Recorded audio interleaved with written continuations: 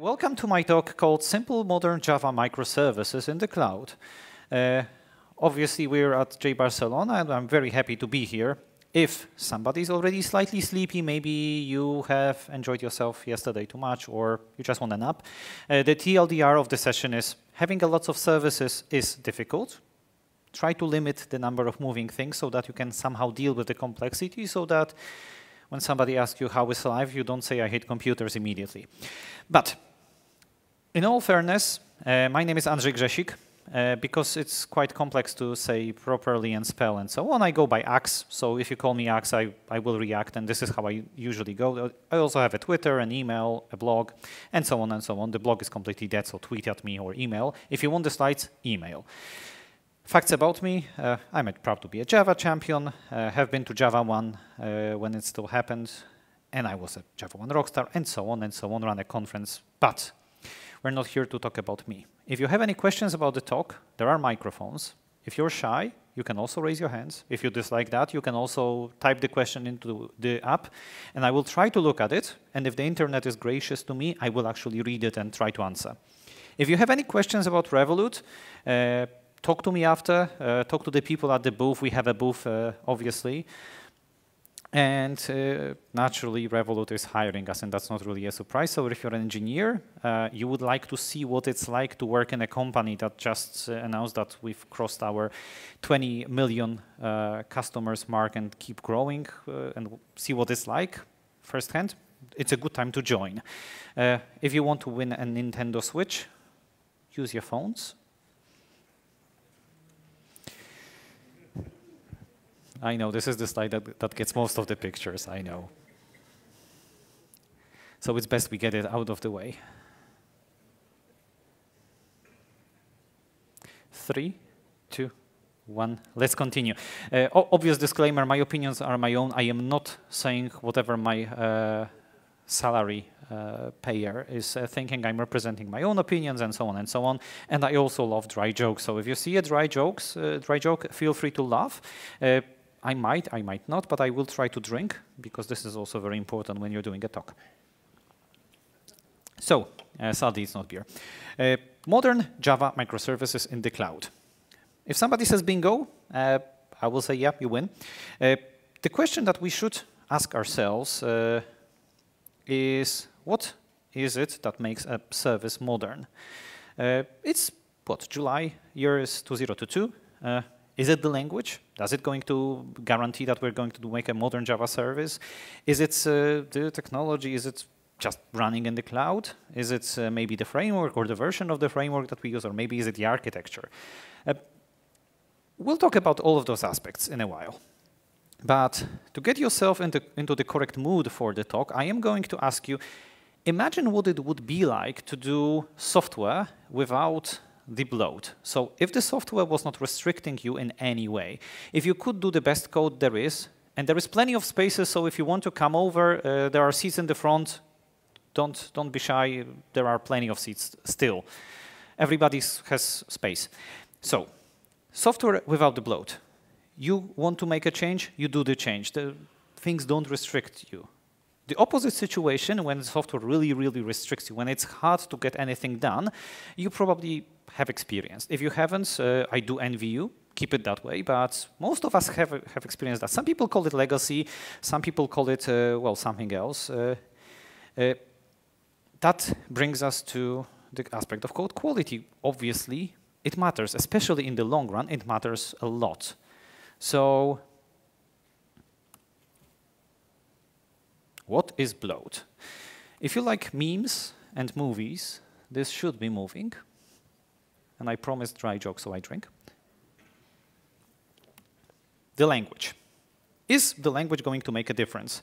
Well, somebody could say, let's just use Scala, Groovy, Java, 11, 17, 18, 19. Soon it's going to be 20. Maybe Clojure, maybe Salon, maybe something else. And it's going to make your software bloat-free. Maybe Rust, maybe Go, maybe something else.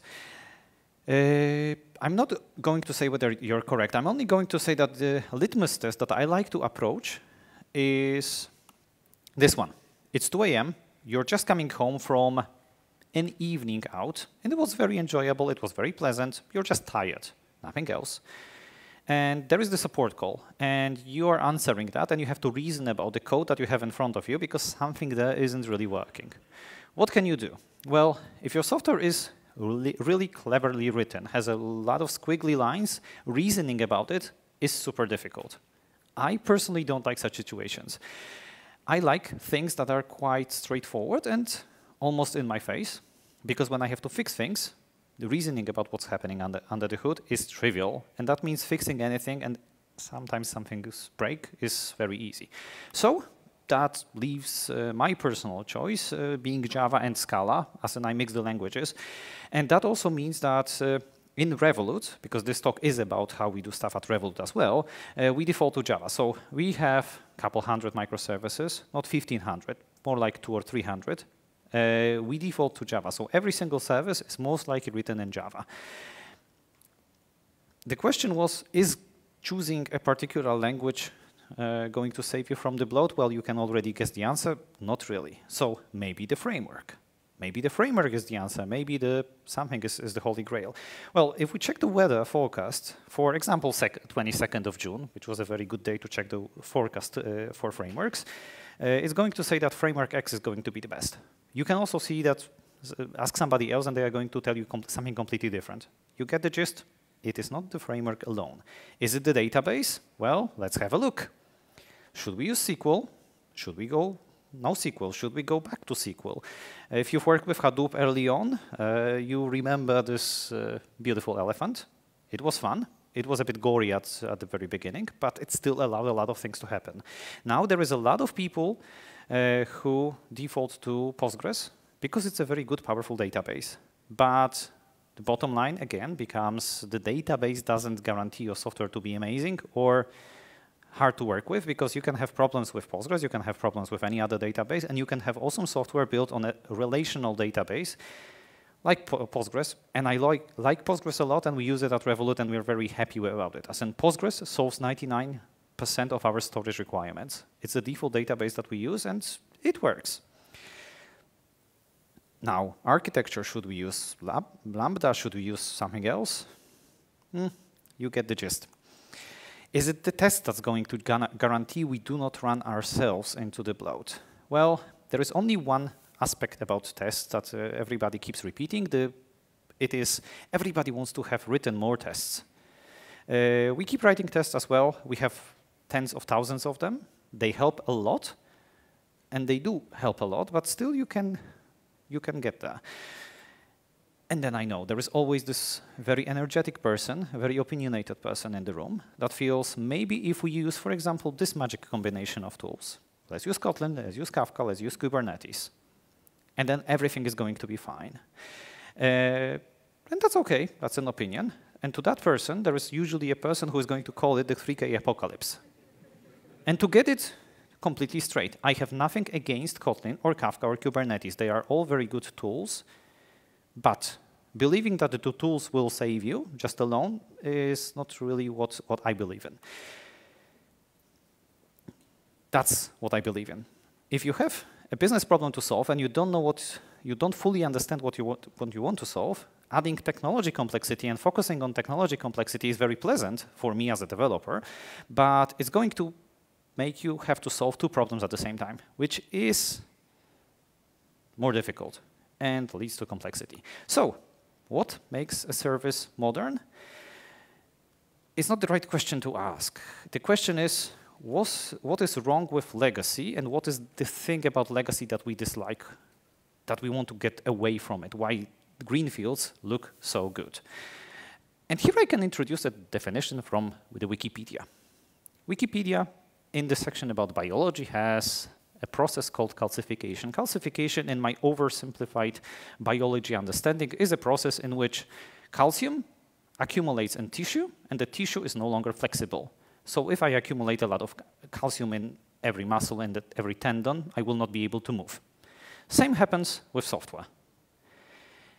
And that means calcification, when it happens to your software, is when you get to that point in which doing any sort of, even a small change takes weeks and weeks, and it's painful because you have to change everything everywhere because it's so bloody difficult. And this is what we want to avoid. Now, With that context, let's have a look at what happened in software development in the past few years. Well, maybe a bit more. We'll use this magic vehicle, accelerate to a very specific amount of velocity, and then if we overdo it, we will get to the Big Bang, or maybe not, because opinions differ. If we accelerate a bit forward, we will get to EJBs. Who here has worked with EJBs? Good. The rest of you haven't raised their hands, or you're happy. The oversimplified, as I was told, definition from Wikipedia says that it's all IBM's legacy. Apparently, the situation is a bit more complex. I haven't worked with EJBs 1.0 when they materialized. I don't know. I am not going to do archaeology about EJBs, but 1997 is when EJBs happen. Then, in 1999, several specifications happened, and web applications entered the Java platform. So we can now do servlets and do web apps and have websites hosted on Java. Of course, they will have to have an application server and all the glory, but it's now possible. And then here comes 2001. Obviously, I cannot do that, Dave. But also we get EJBs 2.0. Why do we get EJBs 2.0? Because there is a problem with EJB 1.0. The problem was that all the calls within EJBs 1.0 were remote, using something called RMI. If you know what I mean, you know what I mean. If you don't, there is not really a huge benefit in researching it right now. The bottom line is why EJB 2.0? Because they could be faster, because they would do local calls rather than going remote in the same machine, which is kind of inefficient. And they were also terrible because they used something called xDoclet. If you have no idea what I mentioned here, good, keep it that way. You will be happier. You are happier. If you know xDoclet, sorry to bring up the painful memories.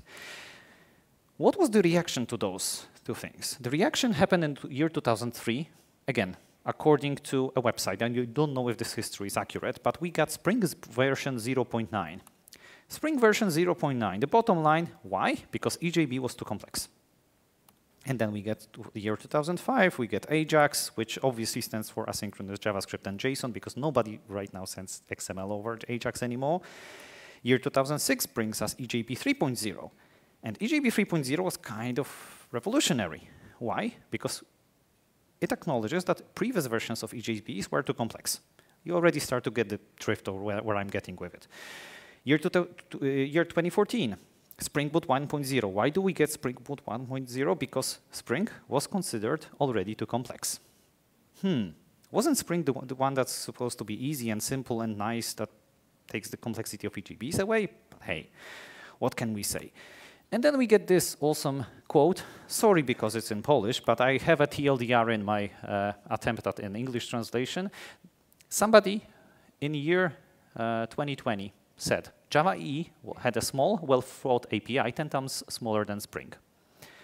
I am not going to tell you whether that person was right or wrong. I'm just going to show you that opinions happen like these in the internet.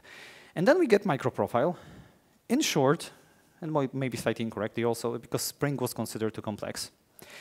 And then we can come back to this big question that I started with a few minutes ago. What makes a service modern? How can we keep this feeling of service being modern? The answer that we see over the years in the history is simplicity. We like to have simplicity because simplicity means making changes is possible and remains being possible, which means we can actually do with the software what we want to do rather than the software does to us what it wants to. And that shouldn't happen because AI shouldn't conquer the world just yet. Simplicity. Let's have a look at simplicity of the stack. How can you do hello world in Java? Or hello web world? Or there used to be a joke that the hello world in Java is 23 lines. Luckily, those are not the days anymore, because if you try to do a hello web world in Java using Spark or Helidon or Javelin, I just randomly picked those frameworks. There probably are more, and maybe there is a way to write it faster and quicker. You get a handful of lines, and it's almost self-explanatory. If you know Java or any related languages, it is self-explanatory. It's simple. It has become simple, finally. No web containers, no web descriptors, and so on and so on. And I sometimes mention Revolut. In Revolut, we actually use the first thing on the top, which is called Spark, but we are going to migrate out of Spark towards something else very soon, or soon-ish, within the next year most likely. And you could ask me why, and the answer comes in here. Because if you look at GitHub's activity pulses, you'll see that Helidon has a lot of activity. You'll see that Spark has less activity in the past 4 or 5 years. And then you will see again that JavaONE keeps being active. So, as I said, at Revolut, we use Spark Java. Recently, in my personal projects, I started playing with Helidon, just because I was curious. I haven't tried Quarkus, so this is not me saying that any one of them is better. I just tried Helidon, and it worked, so I like it. It is being simple. And then, okay, simplicity is the thing that we want to establish in our services. The question then should be, how do we actually do it? I could say prevent calcification, but prevent calcification still doesn't answer the question. How does complexity get in there? How do services get through calcification? And how can we prevent it? So, one by one. How do you get a service to become this mighty, complex overlord, leading very straight to a big ball of unknown substance? The answer is one commit at a time.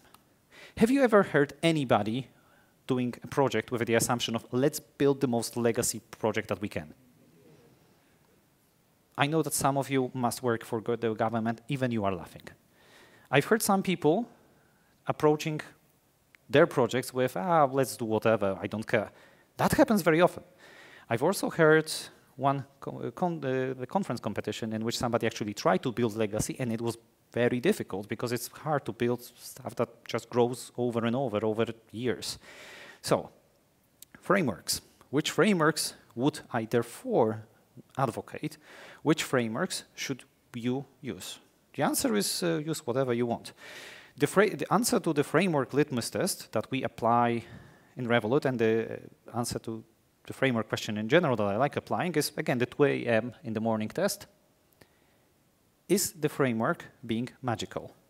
Because there are 2 kinds of engineers, and this is not the binary version. Here, there's the kinds of engineers who have fixed support projects under pressure, no distress, no the adrenaline rushes, and so on and so on. And there are those who will. My conclusion out of having fixed a few, and my heart rate goes up to 180 plus in such situations sometimes, is that I like my code being visible. I like when the code that is running is visible. I like the code to be tested, because that gives me ease of reasoning about what's happening, and that means that I don't have to deal with those. In Revolut, we also prefer to avoid magic frameworks. Some example of magic frameworks, well, I can say Drop Wizard, Finagle, this and that. This list is not complete. There is more and more of them because developers, engineers, well, you have realized very often, and very rightly so, that unnecessary complexity is not what we want. Well, some people want to go very radical, almost like anti-vampire, and say apage unnecessary complexity, and that's a very good approach. So, what does a typical Revolut or a random Revolut service look like? This is how it starts, and this is how it does database migrations.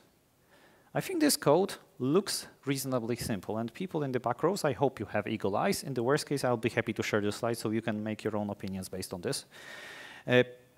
This is explicit. If this is explicit, then this means 2 things. If you want to debug it, you know where to put the debugger breakpoint into which line.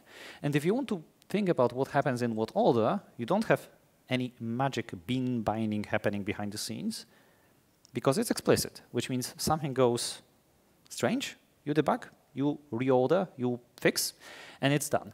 And then if you want to add another element of a startup for an application, you know where it belongs.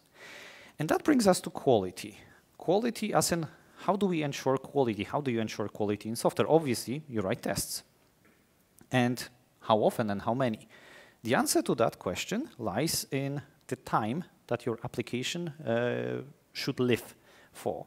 So basically, if you're building an application that should live for the next 2 weeks, and then it dies, and you're absolutely certain you're going to nuke it out of the planet, good.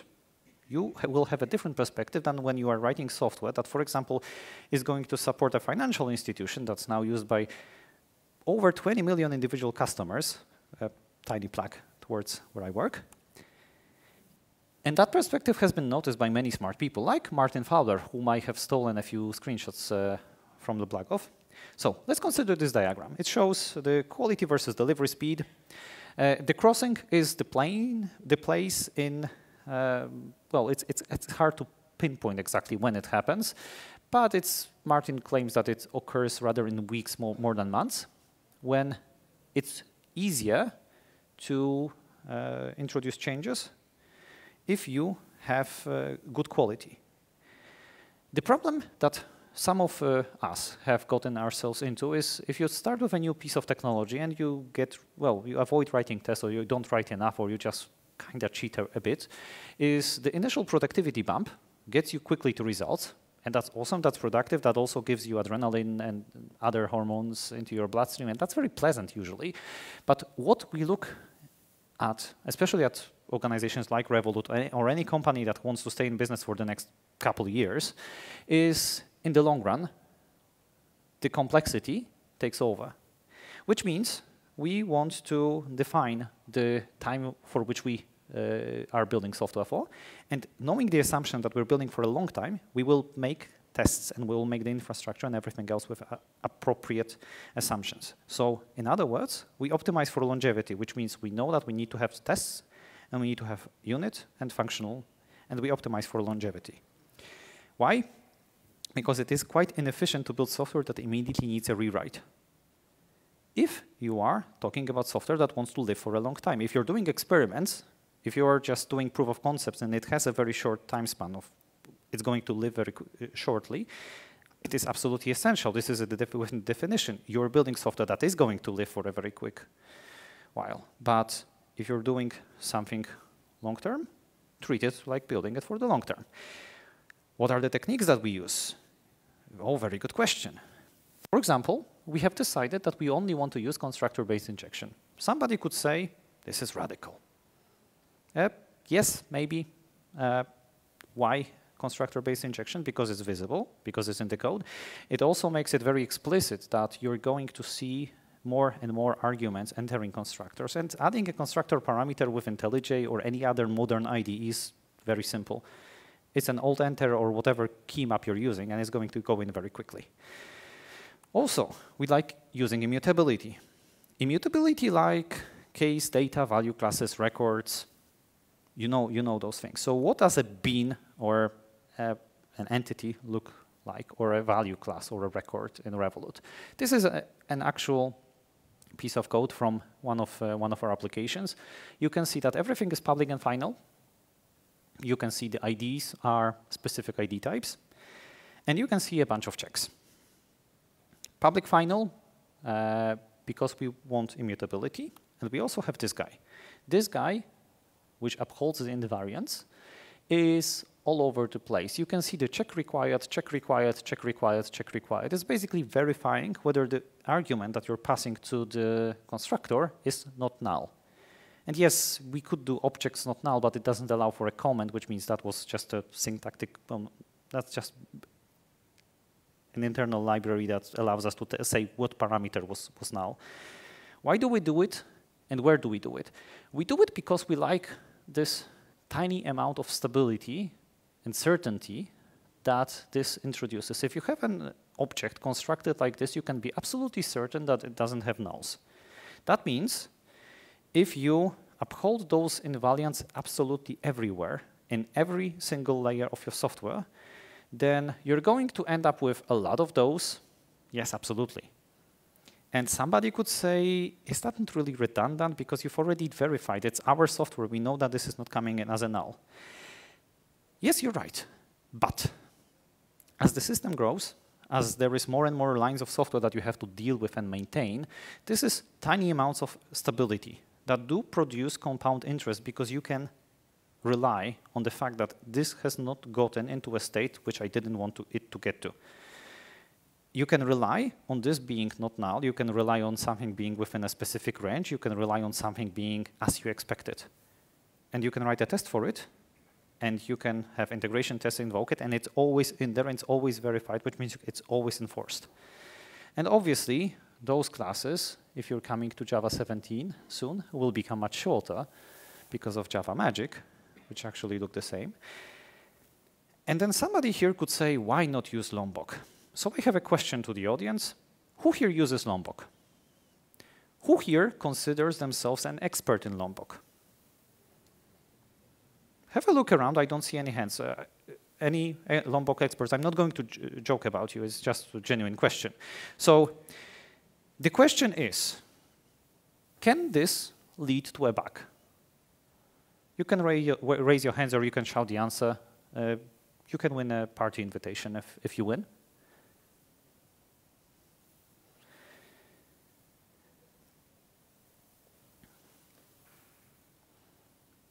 OK, we'll get to the answer. Data is supposed to be an immutable data class, so something like a record. So probably a good key for a hash map. And then you notice this thing called setter, which means Lombok will generate a setter for this. And if you put a key into a hash map, which is not immutable, and you mutate it after you've used it as a key into a hash map, how do you get to that object? You know that it's going to be, well, very hard if you want to get it by key, unless you use an iterator. And my point is not that there is anything wrong with Lombok. It's not Lombok's fault. This kind of setup, this kind of construct, in which it is possible to generate a bug, but only you will know about the bug if you know what happens inside and how it could lead to a bug, is what we want to avoid very actively. So we like, as I said, explicit software, so this is why we don't use Lombok. So what about mutability? Where do we store mutability? How do we deal with it? Option number one, keep mutable stuff in the data store only. If your application follows that model, obviously this is a very good tried thing. Software reasoning about immutable data structures, in our perspective, works very well. Also, somebody could say that it generates a lot of garbage. In our use case, it's perfectly acceptable. G1 deals with very nicely. Another great option is, if you want more power, is to use CQRS in event store. This is not a silver bullet, but it's going to give you an explicit state transitions of one entity from state 1 to state n. For a financial institution that wants to have software that has a long time span for all the applications, this gives us a lot of power, and we try to use this pattern in many places. We don't use it everywhere, because it comes at a price and it's not free, and this is a conscious decision that we want to take. So we are mixing option 1 with option 2, so having a current state and having event source and having events as well. But this is a good option. Also, I said that we use Postgres. Why Postgres? Why would a company that was started 7 years ago start with Postgres? Why not use any other fancy, modern, radical data stores? Two reasons. Very good understanding of the consistency model. You probably have learned or been taught how a relational database handles transactions when you were studying about how software works. It's probably part of the engineering curriculums in most of the schools that teach engineering. If you have learned this at school, awesome. If not, books are available. This technology has been with us for many, many years. And second very important reason for the context of a startup that enjoys constant growth in number of users and organizations that use the software that we do is it has a predictable performance model. If there is a relational database, you can always do explain analyze in case of Postgres, which will tell you what indexes, what columns, why did a query take this long to execute. And that's extremely powerful, because this means that we have data in front of our eyes. We can execute the troublesome queries. We know how to deal with it. We know how to optimize it. And then also two things. Liquibase or Flyway for managing migrations. This is what we do. If you use something else for managing migrations, but you manage migrations with a process, awesome. If you don't, I can only recommend those two. And we do test data stores with test containers. We love them, and there is a small note that Docker has changed this license. Some people are still being surprised about it, so maybe if you are, then something is to look at. And we also use Juke. Juke, so no Hibernate, and the question is why? The answer to the question of why is because it allows us to use a DSL that generates always correct SQL, which looks like the query that you're generating, which means this is explicit. We know what's going to be run against the database, and we can very easily get the text of the query that's going to be executed against the database, to the point in which if we are dealing with a very specific change in the query, because we want to optimize an edge case around Postgres, we can actually capture the SQL in a test and make sure that it always runs as expected. And somebody could say, why don't you use Hibernate? Why don't you use JPA? It's a standard. Well, my answer to that is yes, absolutely, it is a standard. A standard means a lot of people have agreed that this is the way to do something. JPA and Hibernate are very good standards. They are very good tools. They give you a lot of power. They give you about a lot of productivity. Our perspective is Hibernate and JPA just didn't fit our view and our use case. There is nothing wrong with the tools. It's just we decided to do something else. And then we have this fact that legacy will happen. We know that software is read more than written and frustrates us more and more. So it's not only about technology. It's also about the business complexity. So how do we get a hold of that? How do we hold it by the horns, so to speak? Domains and who owns what matters. How do you enforce it? How do you enable people to hold the responsibility? The first layers is maintainers. If you work with a piece of software, you can reason about what a change to the piece of software that you often maintain and deal with is going to have, because then, if it breaks, you are the one that will have to fix it in the middle of the night, for example. The approach that we follow is you build it, you run it. So in Revolut, anybody can make a modification to any application, as in you can submit a PR. Whether that's accepted, it's up to the maintainers and owners of a particular application. If you need to modify the application, go ahead. If you need to modify the infrastructure, just as well. It's infrastructure as code. Make the patch, submit the PR, and let's do it. The people who are going to have to accept it are the maintainers, so the people who are on a daily basis responsible for the application, because only they have the long-term perspective and the feedback loop to think about what are the consequences to what they work with and on a daily basis, and how is that going to affect it. And on top of that, we have also something called the watchman process, or people of the watch. And I promised pictures. So what is that? Is that people going through support? Is that people staying up all night watching and combing through logs? No. People of the watch is a process in which engineers go through anomalies and triage the problems and triage anomalies in the logs, anomalies in metrics, and report bugs. Why do we do it this way? Because if you're, depending on where you are in your developer journey, if you're a seasoned developer, you know what matters, you know what doesn't, you know how to write a decent bug report so that whoever picks up the bug after has to deal with it and they will know what to do. If you're an engineer earlier in your journey, when you get a bad bug report, it's going to be hard. But then if you have to write one, you're going to connect the dots. Or if it happens the other way, it also connects the dots. But it also helps people who work with those applications build and maintain this feedback loop about what are the consequences of specific changes entering, which commit did a specific bug enter, or which commit triggered a specific exception to happen in production. Why does it happen? Which application it belongs to? Is it really this case, this application? And it also encourages developers to take ownership and actually prioritize and triage a problem. Triage means decide whether this is critical or whether this is, yeah, this generates one exception per month, not a big deal. Or maybe it generates one exception per month, but it's a big deal because it's a big job that actually affects, I don't know, thousands of customers. It's the engineers who will have to make the tickets, and it's the engineers who have to look at anomalies and figure stuff out. They don't have to fix it. Don't get me like that. They only have to describe what is the anomaly and what is the severity of the anomaly. So whoever has to work with it can make a decision about how often, how quickly does it need to be solved. Okay, that's that. But what about architecture? And about architecture, I'm going to use this awesome picture that somebody posted on Twitter. Is this architecture? Yes, no, opinions? Somebody says yes, somebody says, well, waves their hands with not so much.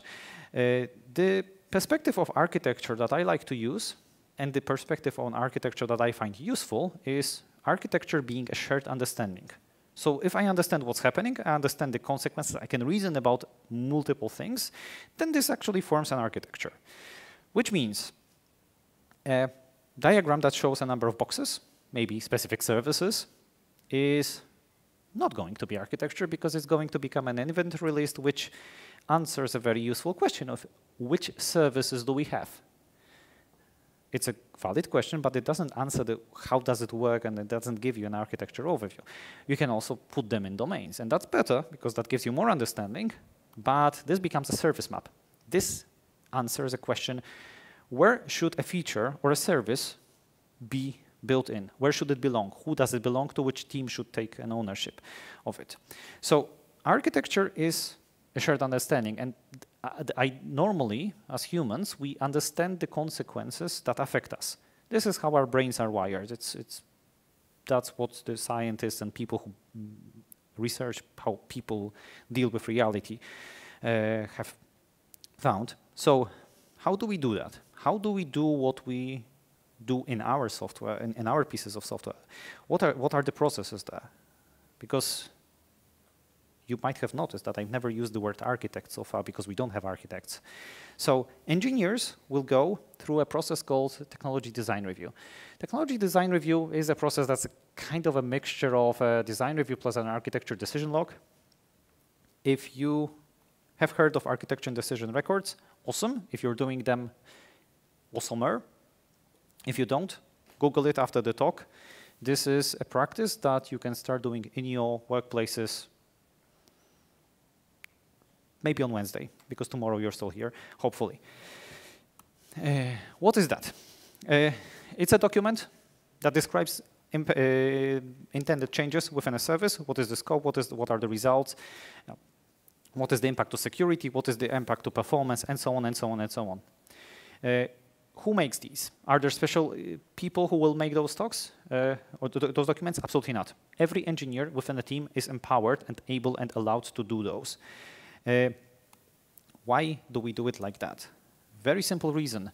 If you have skin in the game, you are going to have different mental process about changes that affect you. So this is why we ask engineers to describe the processes and changes to the applications they work with. And then the question is, how do we do it? I'm going to give you a very short recommendation. If you already have a process, follow it, do it, keep doing that. If you don't, use the C4 model as a starting point. Don't try to discover your own diagramming and description methodology. It's not worth it. It's already been done very well with the C4 model. We use it, we like it, and we find it very good, and I keep recommending that. And also use a text-based diagramming tool, which means, between the lines, you do not need enterprise architect in order to draw software diagrams. I know that's very shocking to some. Why plant UML or something similar? Because if you have text like this that converts into something like that on the right, text goes into Git, which we all know and love, and pictures can be generated in your builds.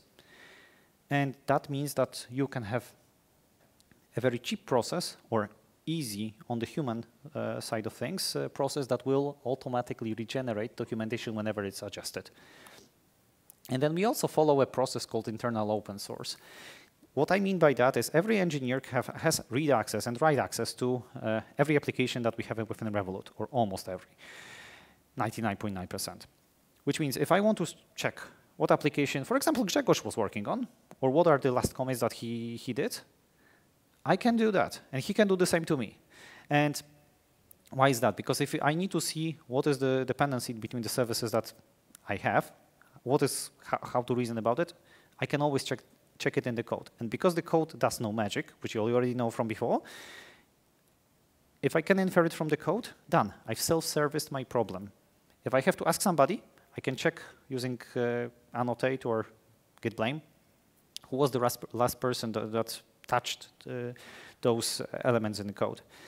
Which means everybody can make pull requests, but only service owners, people responsible, people who will have to later maintain them, will be the ones accepting it. Which means people, software engineers, are the quality gates. They are the guardians. They are the ones that allow certain things in, or they don't.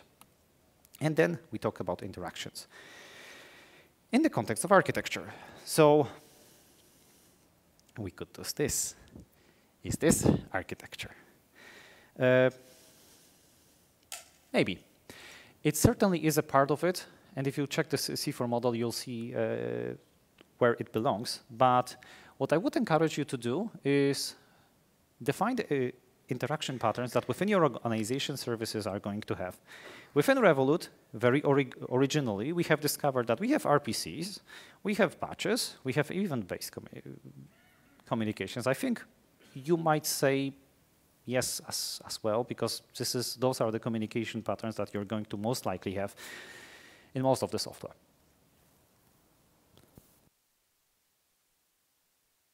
Sorry. But we go one step further. We do something called clients. Clients are libraries that if you want to use a service called Banana, you're going to take Banana client, which is going to hide all of the interactions between whatever API the authors of Banana have, so that you don't have to redo the JSON integration or REST integration or gRPC integration. It all becomes implementation details. We try to push it away from the problem being solved, because this is not the problem that you want to solve, as in it's problem already solved. And also, who maintains those clients? The people who make the service. So if you're the owner of Banana, you're going to make a Banana client, and then you will test it to verify and to prove it to people that it works very well. And what about languages? Short reminder, in Revolut, we primarily rely on Java, which means if there is a client that is in Java, it's going to be good for most of the services, except for those in Python. And then for the Python services, sometimes they will have a Python client. And that means that if I want to integrate with any other service, maybe let's add Orange to the Banana, I just taken the Orange client into the dependency list of my applications, and then it's done. If I need an interaction that Orange client doesn't provide, I can make a pull request, and you already know what's the story of that because I told you about the internal open source. And we also have an internal event distribution layer, which you can read about and talk about later. But what about monitoring? What about Kubernetes? What about continuous delivery? I didn't mention that, but I said my presentation is about modern Java microservice in the cloud. Is there something wrong? Well, no. That was the mind trick that I did on you. There is a paper by Nicholas Carr, and he's not the only one that noticed this trend. The paper is called It Doesn't Matter, or IT Doesn't Matter. What it says is that monitoring is a commodity. Use something that works and don't invest into the problem unless you are working in a company that actually has to investigate monitoring very, very much. If you want to do software in the cloud, use Kubernetes, use whatever else works for you. Keep doing that, because this is not going to make a difference, or my opinion is that it's not going to make a difference between you and your competitors, whether you're using VMs, Docker, Kubernetes, or something else. The devil is elsewhere. Continuous delivery, well, the year is 2022. Obviously we do it, obviously do it. That's another piece of commodity which we all know and which we all want to solve once and apply across all the applications. Software wants to solve business problems. So how to capture business reality? How do we do it? Or how do we not do it enough, if I have to be honest? This practice of event storming, I'm not even going to try to describe it because I would run out of time, and this is good enough for a whole session or whole trainings or months of exploration. But the bottom line is software between the lines, behind the technicalities, is usually a people problem. It's human communication that is difficult. Protein-based, human-based does not scale. As in, it takes 20 plus years to get a developer up to speed from scratch, and you have to be very lucky so that nothing bad happens and they actually choose this career, because they might decide to be a pursuant of a different career. Not going to point any fingers. So we're getting close to end of time, and I'm going to try to see how much I can stretch it. There is a lot of complexity in the business. And I encourage you to optimize for the long term. Look at what in the perspective of a few years, you would like to have had and build it, start building it immediately. Build quality and resilience in. This is going to pay off and is going to pay you off big. And keep doing that one step at a time, because this is how you fight off the legacy and calcification. And simple to understand, simple to scale actually works and scales. Now, that wouldn't be a complete talk without book recommendations, so I'm going to click a few times. This is a good moment to take a picture of, or you can ask me for the slides, or something better. I can tell you, enjoy the conference, but before you start doing anything, there is Java plus Jeopardy today at 19 o'clock in the exhibition hall. And a special question to you. Who remembers this thing? Who remembers this event? That was JBarcelona 2015. I'm super impressed with how awesome this event has grown. And with that, I can start saying thank you, and we can get to the Q&A part.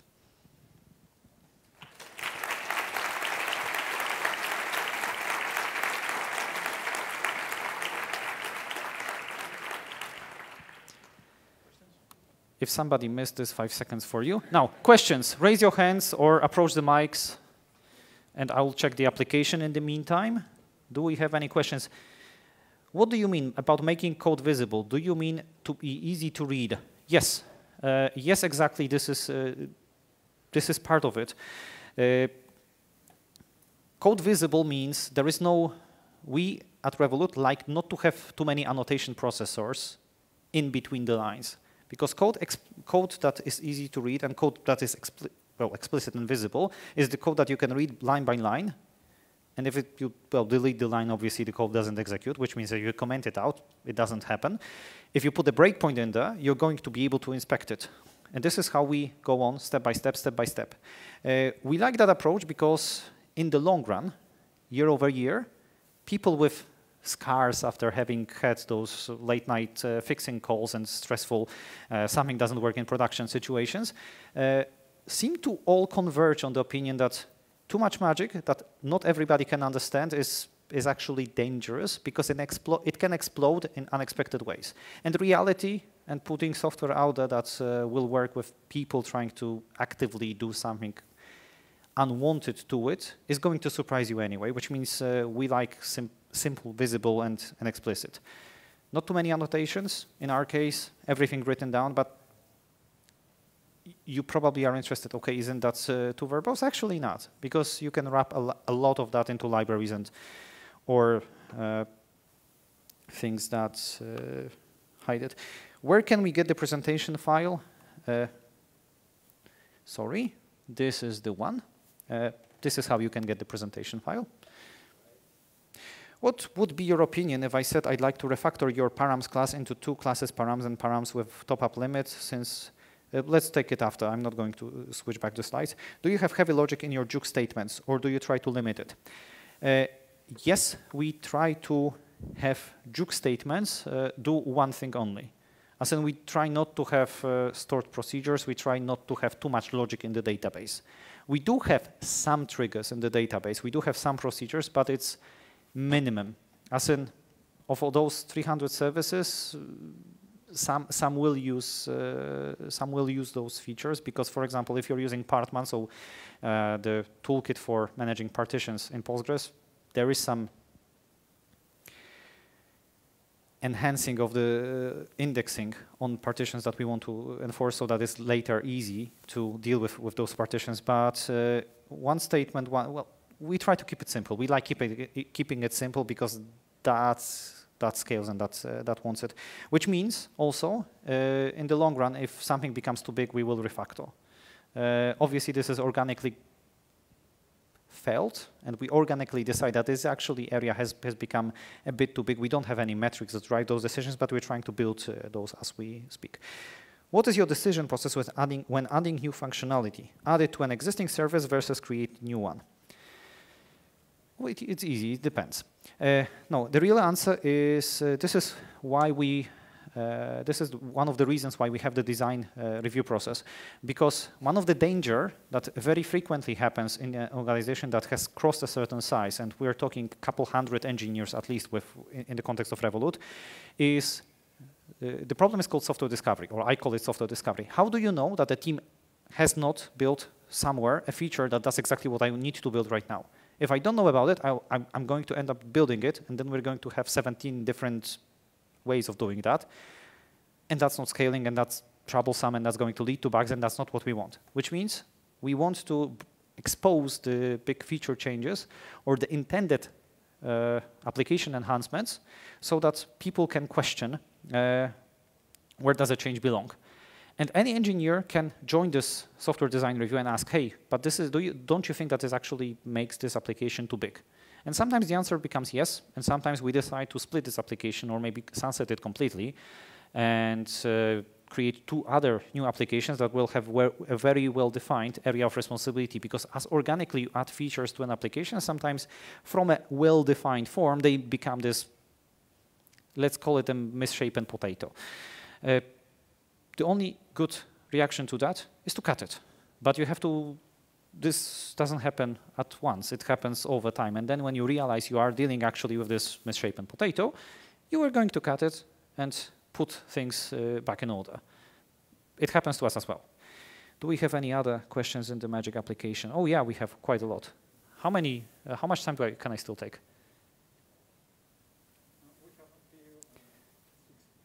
We have until 6 o'clock, so we have 4 more minutes. Any questions directly in person?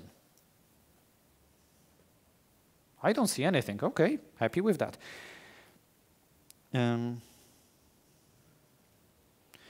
How do you version your services? There are 2 ways. Internal services, so services that are not exposed to anybody outside of the company, have only one version, which is the current version. This could be surprising, but we also believe in continuous integration, and we also want people to always use the latest version, because if you don't, then the opposite situation is you will have people on the older version. And if you have people on the older version, you now have 2 versions that you need to support. And then if you have 2, then soon you will have 3 and 4, and this is a straight way to hell. So because we control our environment, because it's our environment, we can enforce, and we do actually do it. We only always release the latest version from master that passed all the builds. So we always, whenever you run your application, it's going to use the latest versions of all the dependencies that it has, the internal ones. The external ones, they are going to follow named versions. The public APIs obviously have to have a bit more stability, and they do have a stability and a life cycle, and we publish this, for example, on our GitHub. What's a typical team structure in Revolut? Do you have team leads, QAs, product owners? Yes, no, yes. Team leads, absolutely. Product owners, absolutely. We don't have QAs. We have 0 QAs. We have software engineers who will automate the test cases that need to be automated. And this is the only approach to quality that we found scalable. What I mean by scalable is that you do not waste time waiting for somebody to do something, which also means that the tests are going to execute every single time you run them exactly the same way, which also means that you have to refactor your tests sometimes, or some of the test cases will become completely obsolete and they should exist no more, and then you delete them. But if you are talking 10 services, human testing maybe works. If you're talking 50 services, you can say, hey, we need more testers. If you're talking a couple hundred services, how can you, within a very good time limit, enforce that all the test cases have been executed? We only have found automation, and this is not a surprise to be the only answer to this. In Revolut, it's quite normal for a line that you merge into master to end up in production within the hour. And we are quite certain that it's not going to have adverse effects because of the hundreds of thousands of test cases that we have that enforce and bring stability to the applications. But getting to those hundreds of thousands took years, and it happens one commit at a time or one pull request at a time. There is no pull request that sees no test. This is just an instant, no other peer review.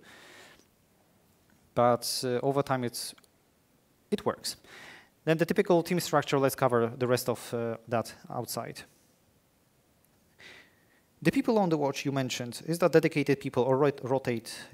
Is it done by dev squads or as part of the sprint? Yes, it rotates. So it's not one person who is always on the watch. There are people who rotate through the role because we don't want all of the pain and all of the learning and all of the consequence building to go to only one person.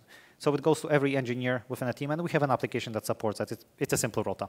And it happens only during working hours for most of the teams, which is probably quite unusual, but this is how we do it. And I'm afraid this is really the time in which I have to say thank you. It was an absolute pleasure to be here with you.